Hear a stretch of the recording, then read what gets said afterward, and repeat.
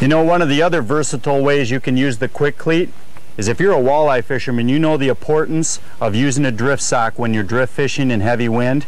But for a long time as walleye fishermen, we've struggled with where exactly do you attach this drift sock onto your boat where it will be effective and yet not get in the way of the fishermen that are in the boat trying to have a good time fishing.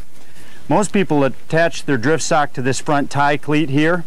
Problem is that when a walleye fisherman sitting in the bow is fishing with the drift sock right there, he has to sit there and change the angle of his rod and lean one way or the other to try to accomplish fishing without getting all tangled up in the drift sock. If the drift sock was run on the rear of the boat right here, although that wouldn't be in anybody's way, it probably also wouldn't do any good because it's so far back in the boat that the boat would drift on a real bad angle. What you really want to do when you're drift socking is put that as close to the center of the boat as possible. This accomplishes two things. This fisherman is not in the way. This fisherman is not in the way.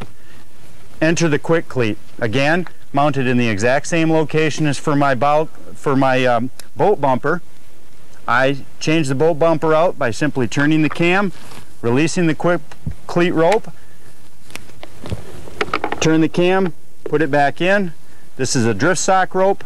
I snap my drift sock onto this, throw it in the water, and again, it'll hold my whole weight. The drift sock, it'll hold a lot more than that. The quick cleat is fast and it's versatile and it's a necessary component to every walleye fisherman's boat.